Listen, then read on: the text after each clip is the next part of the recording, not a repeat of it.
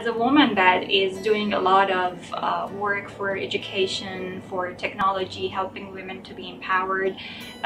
it's definitely something that not a lot of people are going to be happy about that, because it's against the culture, the tradition. And me as a woman living here in New York City, it's definitely something that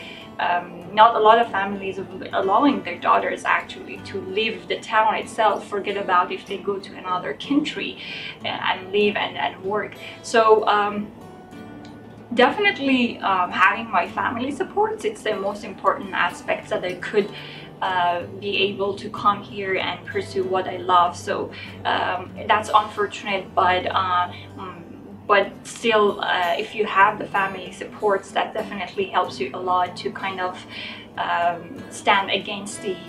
cultural odds and the backlash that you will face in the community.